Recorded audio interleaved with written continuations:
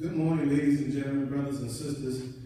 How good our God is and how worthy he is to be praised on this Sunday morning. It is a blessing, amen, to be in the house of prayer once again. God has smiled on us and he has given us another chance at life, health, and strength. And I don't know about you, but I heard the writer says, this is the day that the Lord has made. And we ought to rejoice and be glad in it. Anybody besides me got a reason to give God praise today? Amen. Come on, wherever you are, in your living room, your bedroom, your daughter room, whatever room it is, in your workstation. Come on, let's bless the name of the Lord, because I found out something about him. He is worthy to be praised.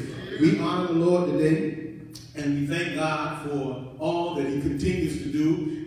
We praise him for this opportunity to come into the house of prayer once again, and we honor him before that. Listen, let's set some things in place at this time. If you're on our prayer line, go ahead now and mute the phone so that you will not disrupt the flow of our worship today. Those of you who are on our media page, we pray that you will go ahead, like our broadcast today, and of course, we pray that you will go ahead and share it as well.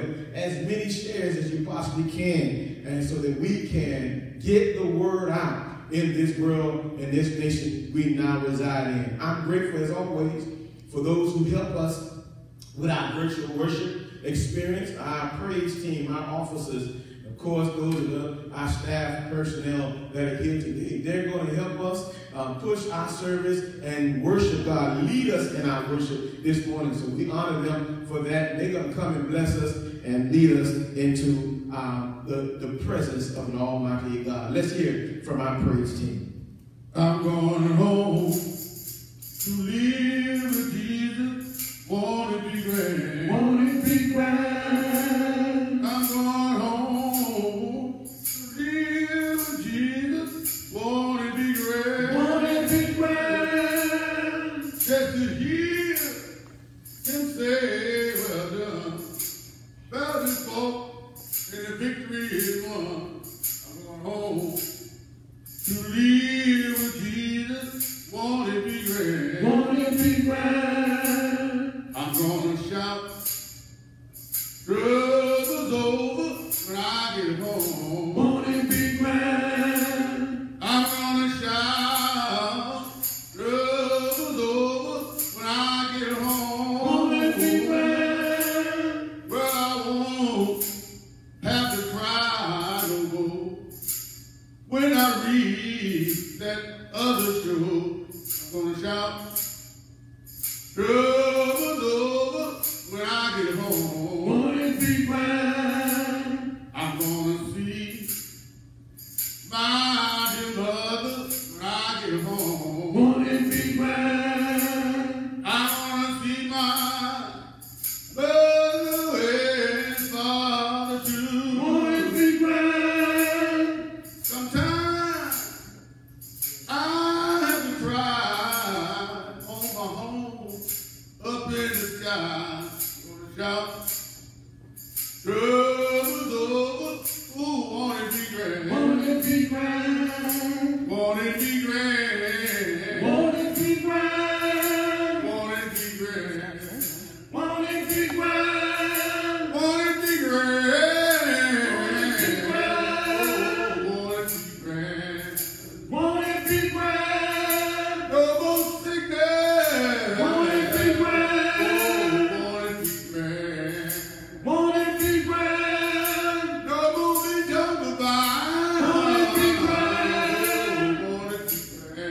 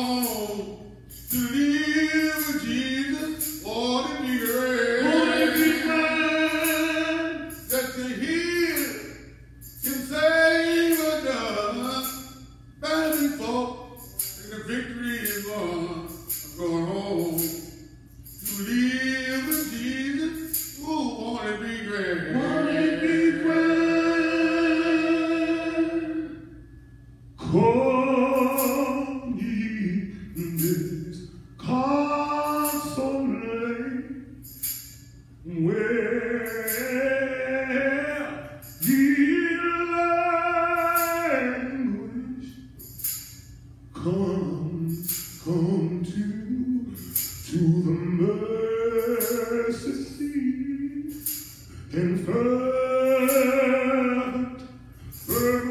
need.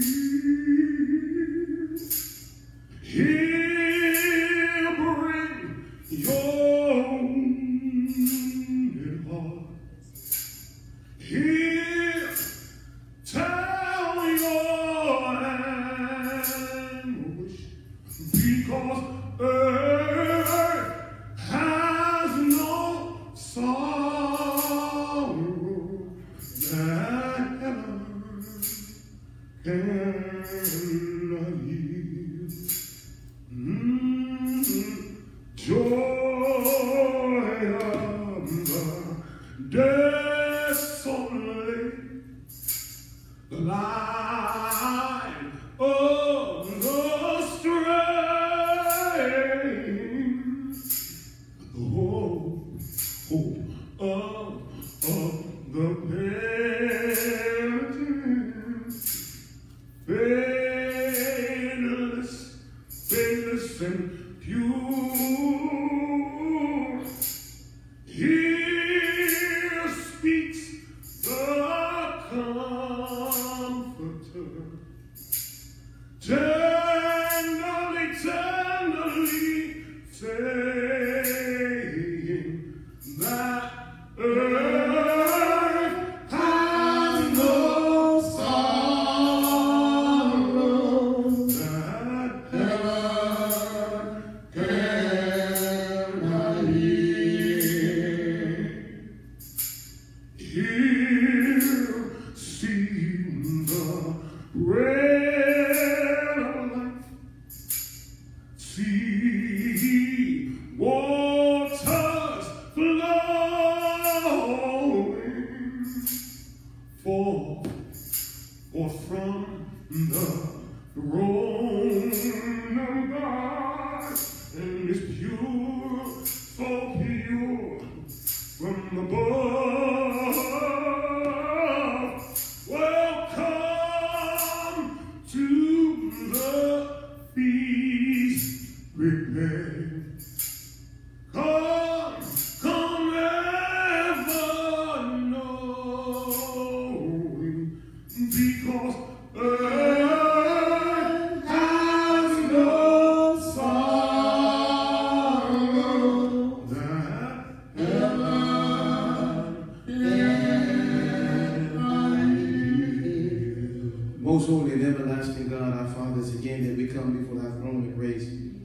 We thank you, God, for yet another opportunity to come into the house of prayer. We thank you, God, for this opportunity, God, to lift up hands. We thank you, God, for the opportunity to spread abroad this your word on this morning. We pray for every worshiper in their own individual space. We pray, God, you will comfort and keep and protect us, God, for we stand now in the need of your blessings. We stand now in the need of your comforting spirit. How, God, we need you and can't make this journey without you. So, God, we're praying this morning that you will bless us afresh today as we worship your name. We pray that, God, as you allow the blood to run warm in our vein and have use and activities of our limbs, we pray for a mighty move today. For, God, we've come into this sacred place. We're come to share word with your people, and God, as your people listen this morning, I pray that they are looking for a fresh anointing, a fresh word that encourage their hearts to run on and see what the end's going to be. Anoint afresh every listening ear today. God, your presence will be felt all over this land and country. Give, God, us what we need for our journey, for we understand we can't make this journey without you. Oh, how we need thee. We need thee every hour. So bless us now, every worshiper, every church open in your name, every preacher standing behind your sacred desk, every declarer of your gospel today. We pray, God, you will move mildly on them. Sit down your anointing Give every preacher a rhema word today. Give every singer a strong voice. Give every worshiper the mind, God, to hear and to bless your name, because you are worthy. You're worthy to be praised. God, we're praying for this world. We're praying for this nation. We're praying for, God, the leadership of this world. And God, you will even move on their hearts. God, we're living in some perilous times. We're living in some troublesome times. But God, oh God, we thank you today that God, you still sit high and you look low. You still have all power in your hand.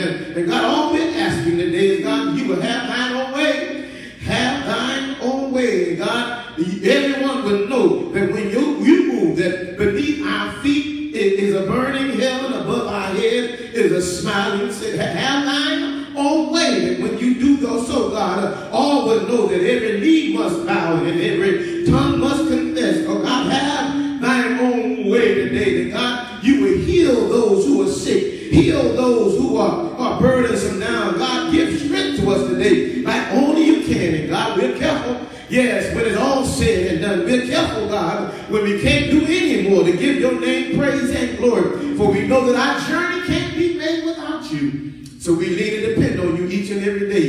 It's in Jesus' name we pray. Amen. And thank God. Lord, keep me. Lord, keep me day by day.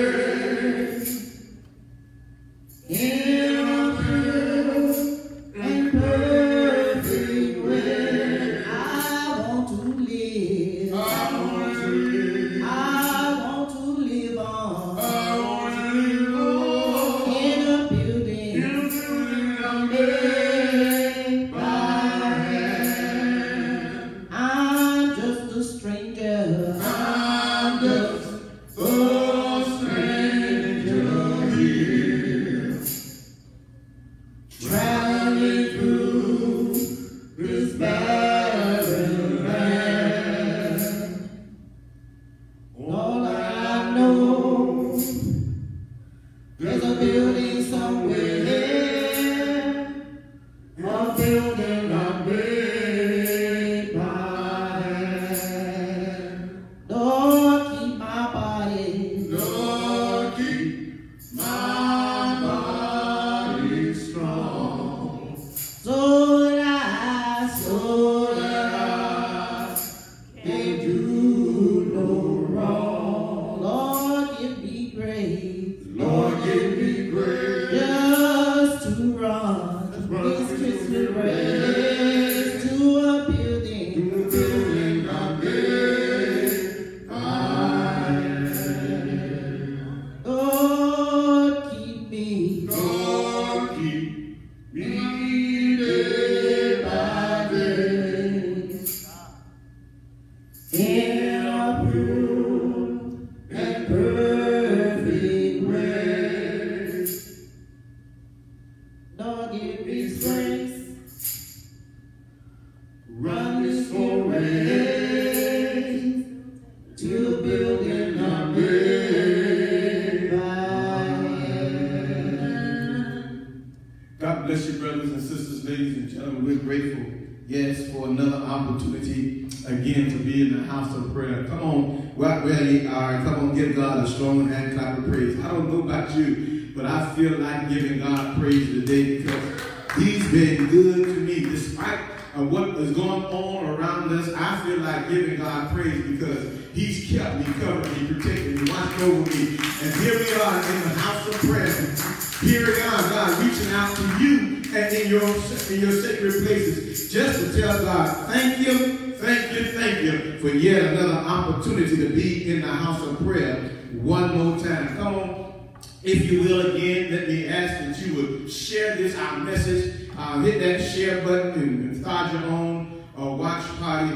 Let us get this word out to as many as we possibly can today as we share what it is that the Lord will say to us via his word this morning. Listen, pray with me once again, if you will. My God and my Father, we thank you for this time of sharing. As always, God, when that opportunity is given to us to stand on your word, God, we invoke your anointing. We pray, God, for your blessings upon us from the crown of our head to sole of our feet. We pray that God, you would move like only you can. We pray, God, that you would have thine own way again, God. That God, when all has been said and done, God, you, God, will have all the glory. Now, because of our studying, you speak. Now, because of our meditating, please, God, move. We pray that you would, God, help us to teach your Bible rather than Benjamin. Help us to preach for results rather than response. God, we need thee, so that while we are preaching, God, you will get all the glory and your people will get the growth. In Jesus' name we pray. Amen. Amen. And thank God. God bless you, brothers and sisters. Here it is. Let me get right to our assignment this morning. It is in the Old Testament writing of Jeremiah. Jeremiah chapter number 32. Jeremiah chapter number 32. And we want to, if you will, home in on verses 6 through 14 for our sermonic presentation this morning. Jeremiah chapter number 32, homing in on verse number 6 for our sermonic presentation. I'm, of course, reading from the New King James Version of the Bible. If you have any other translation, it certainly will read differently. Jeremiah chapter number 32, beginning with verse number 6.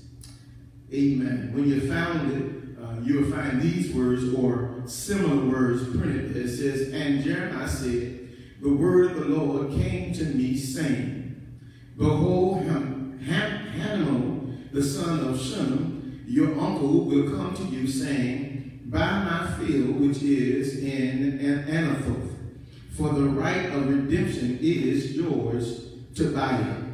Then Hananiah, my uncle's son, came to me in the court of prison according to the word of the Lord, and said to me, please buy my field that is in Anathoth, which is in the country of Benjamin, for the right of inheritance is yours, and the redemption yours. Buy it for yourself. Then I knew that it was the word of the Lord. So I bought the field from Hananiah and the son of my uncle who was in Anathoth, and weighed out to him the money, 17 shekels of silver. And I signed the deed and sealed it, took witness and weighed the money on the scale. So I took the purchase deed, both that which was sealed according to the law and custom, and that which was open. And I gave the purchase deeds to Barak, the son of Nerah, son of Messiah, and in the presence of Hananiah, my uncle's son, and in the presence of the witness who signed the purchase deed before all the Jews who sat in the court of the prison. Then I charged her before them, saying, thus says the Lord of hosts, the God of Israel, take these deeds, both this purchase deed which is sealed and this deed which is open, and put them in the earthen vessel, that they may last many days. Please, if you will, home in with me to verse number 14 again, and for our sermonic presentation. The text says, then says the Lord of hosts, the God of Israel, take these deeds, both this purchase deed which is sealed and this deed which is open, and put them in an earthen vessel, that they may last many days. Just for a little while this morning, I want to use for a guiding thought, using that text in particular and the entire chapter for context. I want to talk about an imperishable investment. An imperishable investment. Well, this new norm has overcome us. This new norm that many believe would be over in a couple of weeks now have us scratching our head. These times of uncertainty is about to push many of us over the edge.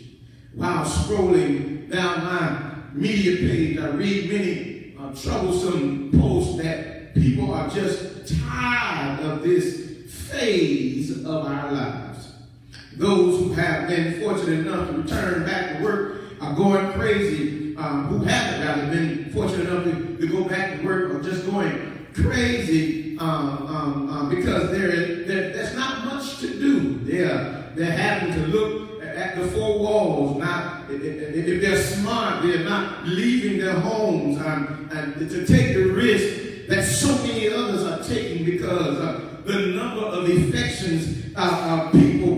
infected people is rising to record-breaking numbers. It is difficult, y'all, to deal with the isolation that many of us are now facing. We have questions without answers. We have questions without answers because not only are we having to deal with isolation, there is this unrest in our nation because of the policing concerns. The focus question is how is this all going to turn out?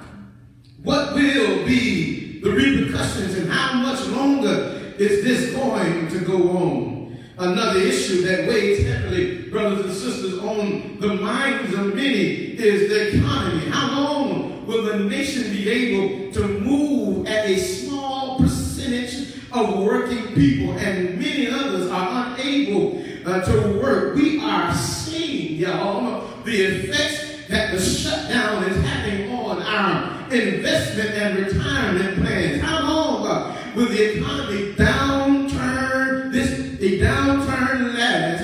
And when can we expect to get better? Wow, I can't answer none of those questions, but I have been thinking about my own personal investments. While I can't answer the questions about all of the negativity that is going on in our world today, while I'm concerned with financial investments, I also realize that there is a greater investment we all need to make in this unusual time in our lives. And I wish I had somebody in the building that would be real, just like I am this morning, and acknowledge the fact that you too are concerned, not worried. You are concerned with what's going on around you. You see the things, the effect of what's going on around you, and many are not paying attention to the signs. Many are going on as business as usual. We're wondering how long are these unusual times going to last. We have a wonderful opportunity, y'all, to make a significant investment in ministry if we will only turn our minds off of the world and begin to invest in our God, striving to do all that we can to maximize this opportunity we have now to tell somebody that God is still on the throne. Yeah, we ought to take this opportunity to tell a dying world that the God you serve, He has everything under control. Listen, I need to tell somebody that the Lord we serve is not surprised. No, He isn't. He's not surprised by the recent events, and He is more than able to equip us to be effective in ministry, maybe more effective than we have ever been in the past years. This is perhaps the message, y'all, that the psalmist was conveying when he wrote that great hymn of the church. When he says time is filled with swift transition. I know that's foreign to most of us because we become too contemporary, but that old hymn of the church, the time is filled with swift transition. None on earth unmoved can stand. Build your hopes on things eternal and simply hold on to God's unchanging hand. Listen, over the years, we have been placing our energy on crowds rather than Christ. We have been investing in laity rather than in the Lord. And thus our investments in the Lord, they are perishing. For the time I have to share today, I want to suggest to you that if we invest properly in the Lord and move by His will as opposed to our own will, the return our future. Now for some, I understand. I see you. You may think that this text is a bit unusual, but it is very relevant for our current situation. And as we discuss the details within these verses, I pray that you would recognize that our imperishable investments lie within the Lord. Notice, here it is, the first thing, lest I hold you too long, the first thing that leaps out to me in verse number 2, you still have your Bibles, because all I try to preach is Benjamin rather than preach your Bible rather than Benjamin. If you got your Bibles open, it's in verse number 2. It is an imperishable investment because of Jeremiah's devotion. I wish I had some help in here. Somebody ought to write that in your comment box so I know that you're following along with me. You ought to write devotion. Devotion is right there in verse number 2. Here it is. The Bible says, "For then the king of Babylon's army besieged Jerusalem, and Jeremiah the prophet," watch this, "was shut up in the courts of the prison, which was in the kings of Judah's house." Watch this. We find that Jeremiah was confined to the prison.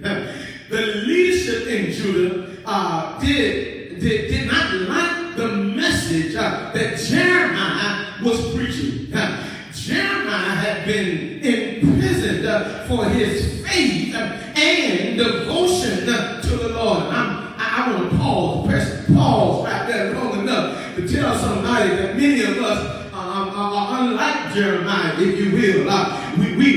We're compromising God because we don't want to be imprisoned in this world, because the world will cause us to, be straddle the fence. The world will cause us to have us tipping and slipping when we say that we're on the Lord's side. We really don't act like we're on the Lord's side. But Jeremiah, watch this, he's in prison because of his stand for the Lord. And I'm wondering today, in this world that we're now living in, is there any real believers amongst us that will stand on the promises of God, even though the winds of life is not conducive to our movement, even though things are not going our way? Is there any real believers that will declare, for God I live, and for God that does not matter what the world is doing, does not matter what the world is saying, but you're on the battlefield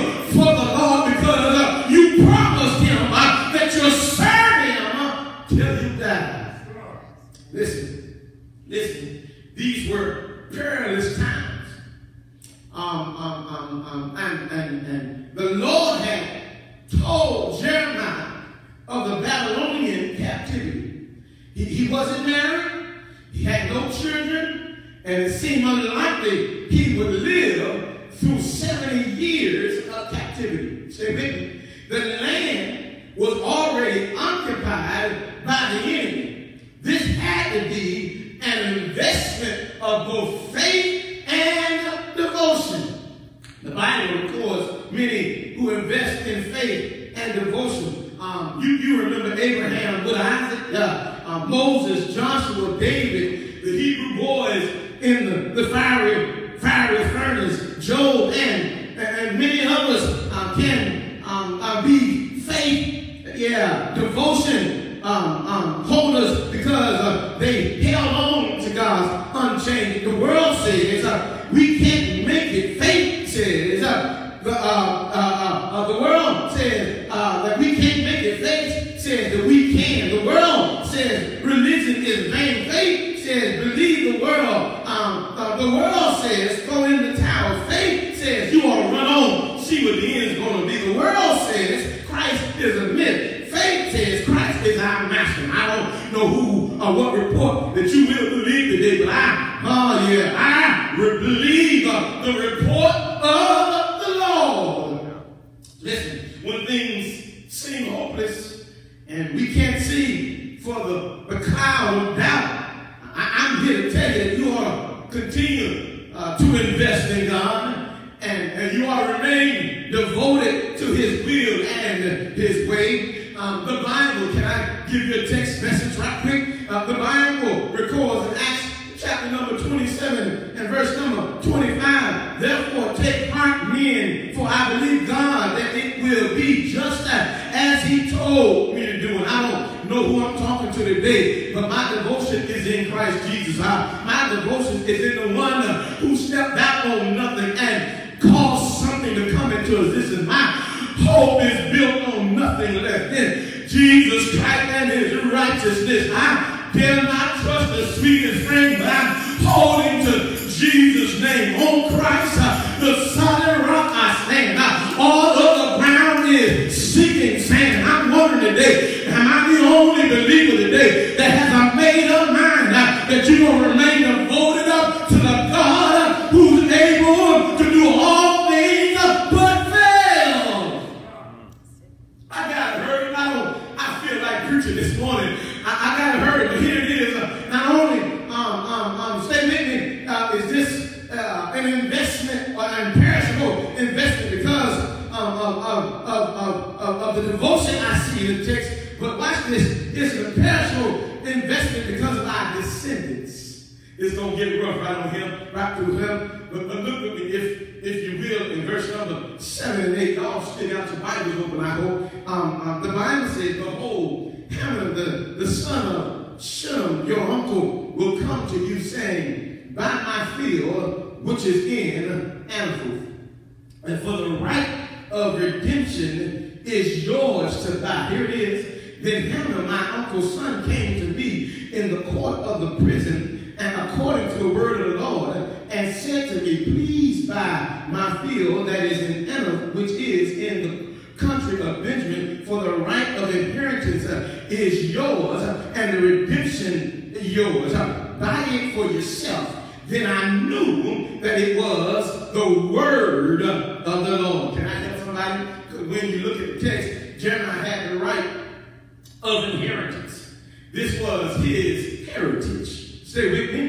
He had the right of redemption because his kindred, therefore, the right to redeem the land. He had an obligation to family and descendants.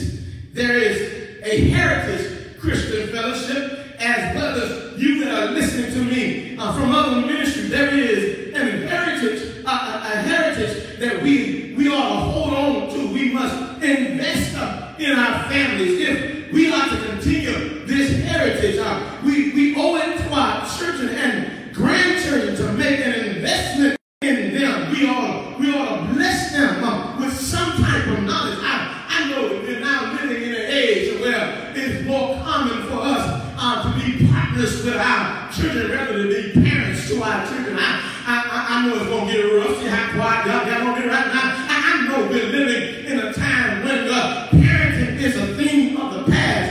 We let our children fend for themselves. But I stopped by to tell somebody that if in order for us to continue our legacy, if in order for us to hold on to our heritage, we got to go back to the old, and we got to return to the old school. Listen, there ain't nothing wrong with every now and again shaking, and there ain't nothing wrong. Yeah, I may get in trouble. My own daughter worked for DCL. I ain't scared of them, but it might be time for us to kind of grab them in the car and let them know it was me that brought you in. And it's me that'll take you out. I know I ain't scared of her. She ain't even in church today. But I want you to know it's time for us to get back to some basics. There's a heritage. If we're going to leave something for our children, we got to leave and we got to invest in them. Can I show it to you? Joshua said, as for me and my house, we will serve the Lord. And then Solomon reminds us in Proverbs 22:6, he says, train up a child in the way he should go, and when he is old, he will not depart from it. The Bible instructs us to bring up our children in the nature and admonition of the Lord. We must instruct and train our children in the world and ways of the Lord. This will certainly take some minutes. Listen, many of us, lest I hold you too long, many of us are upset about the absence of prayer in the school.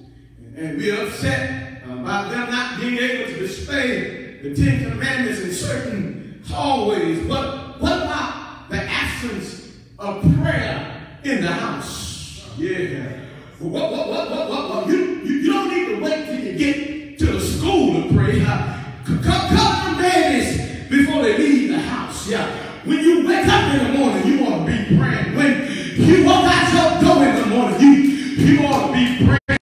You driving down the highway, you want to be praying. You want to be covering them. Right then, and you don't have to wait until you get to the schoolhouse to pray. You've already prayed up. Do we practice even the 10 Commandments in front of our children? Listen, we need to invest in our descendants. I got to hurry. I didn't mean to stay there that long. Listen, if you will, stay with me, because the imperishable investment is solid because of our devotion. It is solid because we invest in our descendants. And now when I look again, it is valuable because of our investment in our district. Watch this. Watch this. Let me see. I know somebody probably said, Pastor, what are you talking about? Come close to me. You the one I really want to talk to. Let me see if I can make some sense out of this, because when you read, if you still got your Bible open, verse number 9, the text declares, so I bought the field from Hamon, the son of my uncle, who was in Anoth, and weighed out to him the money, 17 shekels of silver. Listen, Jeremiah, watch this, Deacon Harold, invested in the field. That word field comes from a Hebrew root word meaning to spread out. Here's what I'm talking about. The church has an obligation to invest in those in our communities and in our districts outside of the church. I just lost about 5 or 10 of you. We need to spread out for God. We need to spread out for the Lord. Each of us has someone in our homes. Each one of us has someone on our job. Each one of us has someone that's lost around us that we can share our faith with. God, listen, will provide the opportunity if we will only make an investment in being a soldier for the Lord. I'm reminded of another field. Watch this. In the scripture, the one our Lord spoke of in John 4:35, he said, lift up your eyes and look on the fields, for they are ripe already to harvest. It's going to get rough, I tell you, right through here. But also when you read Acts chapter number 1, verse 8 declares, but you shall receive power, and when the Holy Spirit has come upon you, and you shall be witnesses to me in Jerusalem and in all Judea and Samaria and to the ends of the earth. Listen, we must invest in our district. You want to know why gentrification is overtaking us? I'm scared of no. It's because we're not investing in our districts. We're sitting at home. Can I get social justice right up in here? We're sitting in our homes on election day rather than going to the polls and making a decision about our district. We're sitting around on our loins and not getting up and meeting the masses and telling them that this person or that person is the best fit for our district, rather than sitting around on the corners, rather than sitting around in our houses making a whole bunch of noise. We ought to be in the voting polls making a decision about our district. I'm out of here. Listen, I'm done. That's the investment in the field, which is our district. We're challenged, listen, in these difficult times to make an investment in our future. We are challenged not to simply make an investment, but to make an impressionable investment. Invest in your devotion to the Lord. We need to invest in our descendants. We need to invest in our district. And finally, we need to invest in our destiny. Y'all want to write them down. Those pretty good points right there.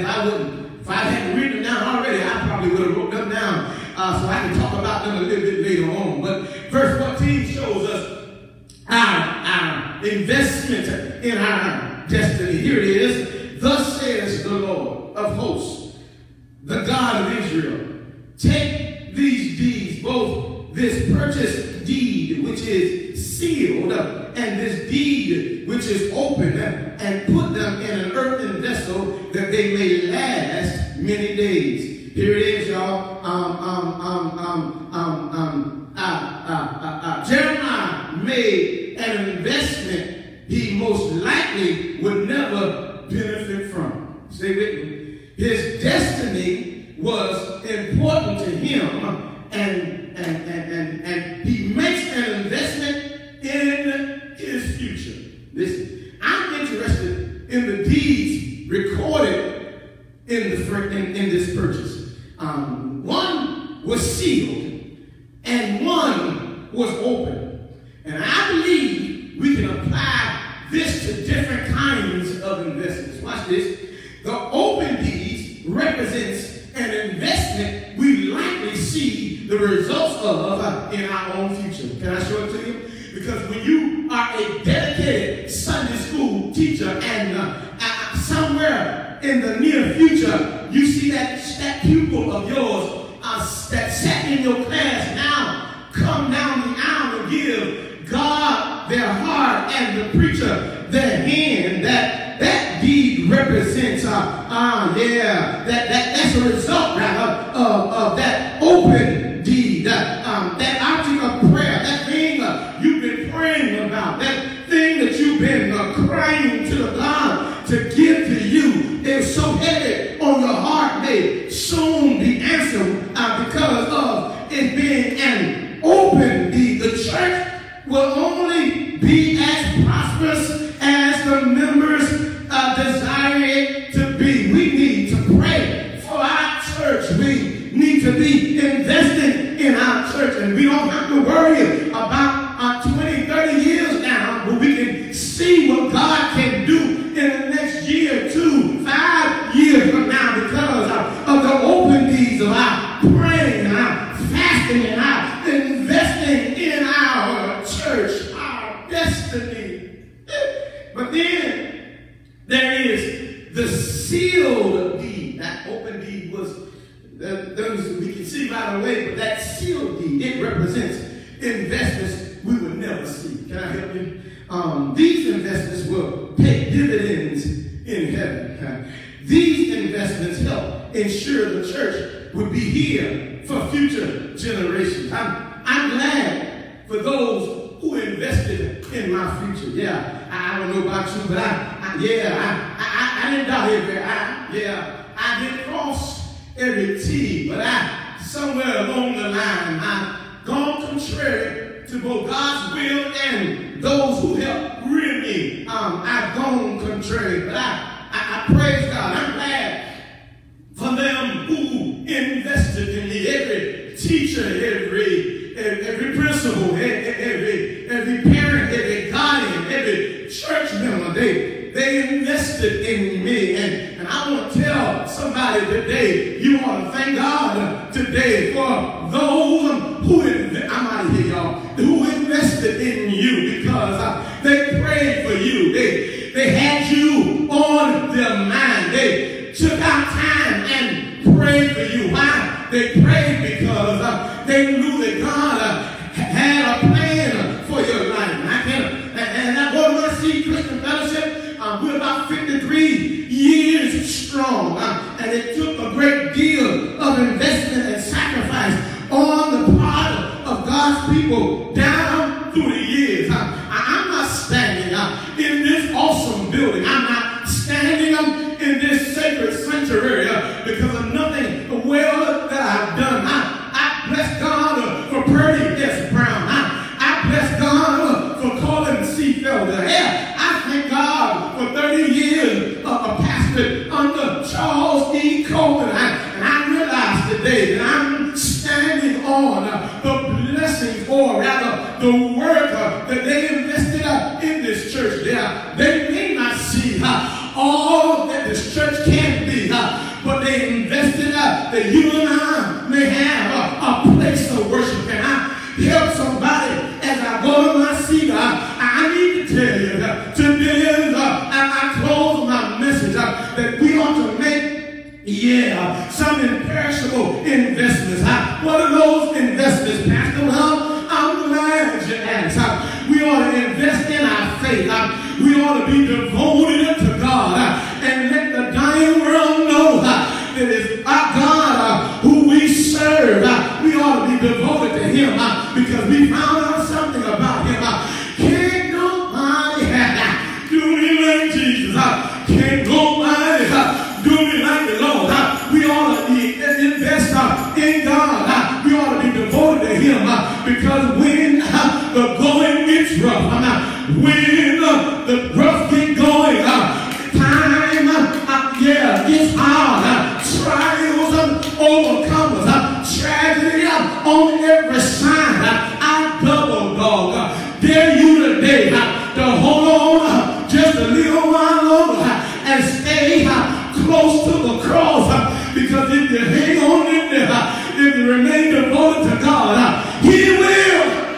Won't He do it? He'll remain devoted to you. Not only, brothers and my sisters, ought you to be devoted to God, but you ought to have an investment in your descendants. You ought to cover your children. You ought to bless your children. You ought to encourage your children. You ought to invest in them so that we may continue to have a leg up to stand on. Not only we all have an imperishable investment because of our devotion, because of our descendants, but we ought to invest in our community. We ought to have a plan for our community. Not worrying about gentrification, but not worrying about covering your community. And if you do that, I believe God will. Yes, He will. He'll make everything all right. And if you do all of that, I believe you made a substantial investment in your destiny. Can't nobody do me like Jesus. Can't nobody do me like the Lord.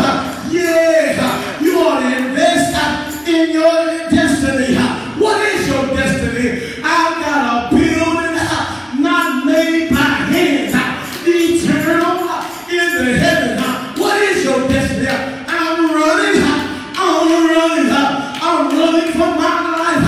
And if anybody asks you what's the matter with me, you ought to tell them I'm saved, I'm sanctified, and I'm running for my life.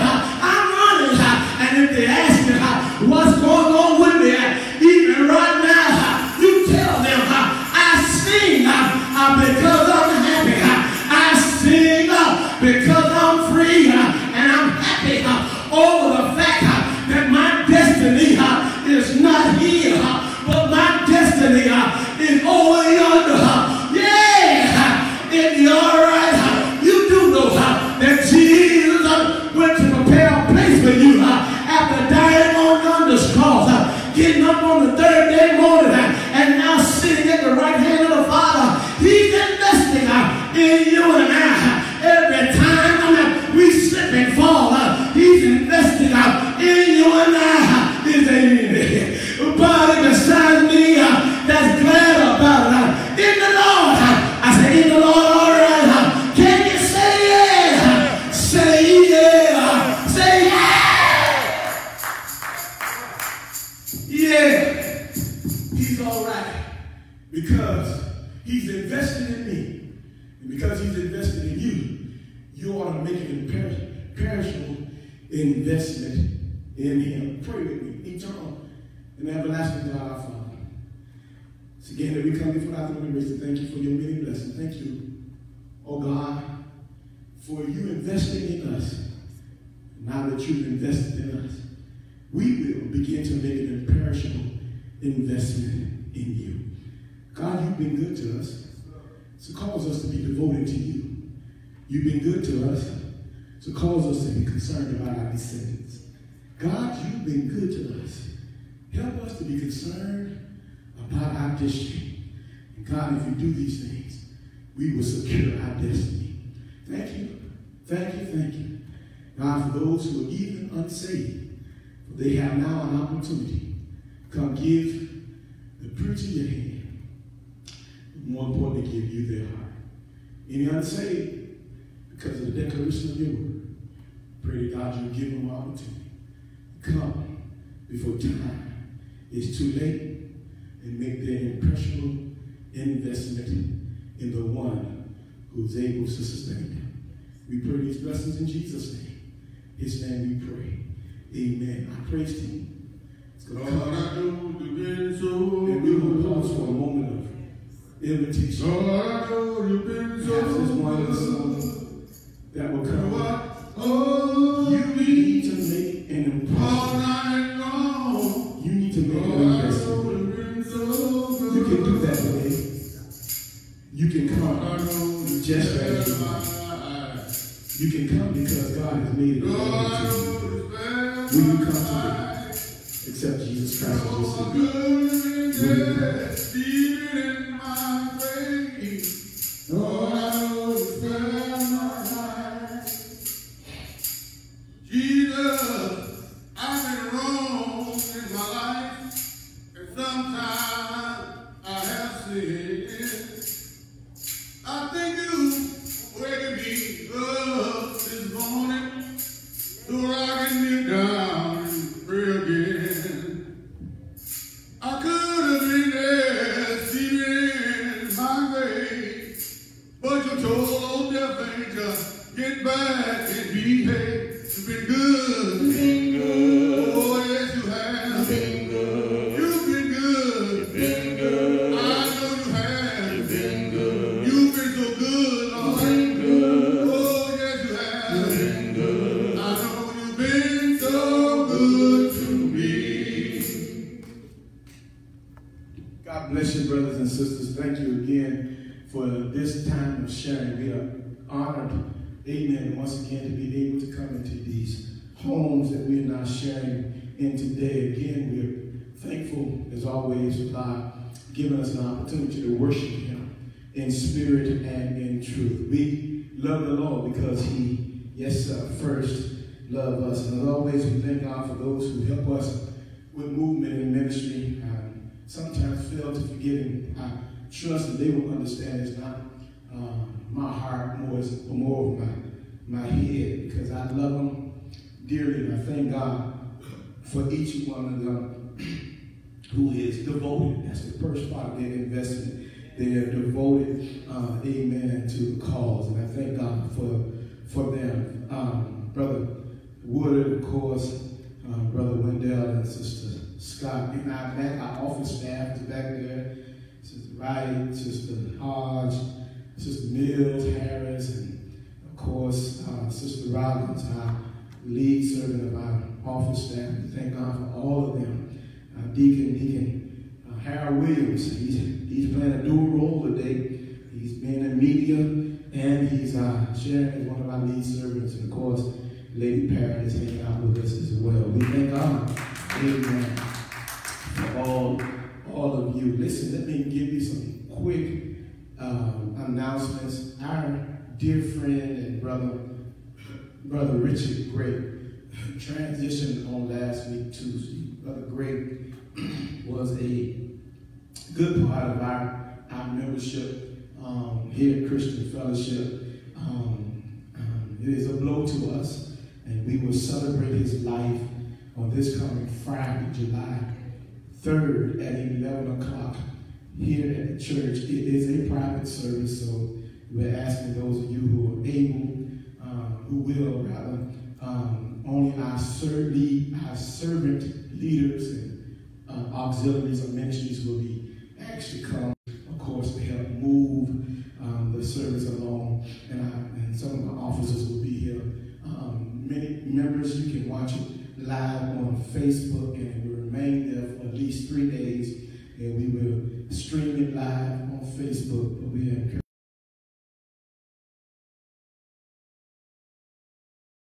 families your prayers. Amen. That's what they need. Amen. The most, because they already know that we are sending and supporting them through these hours of bereavement. Brothers and sisters, let's look forward to our District Congress of Christian Education, July 21st to the 23rd, 3 nights.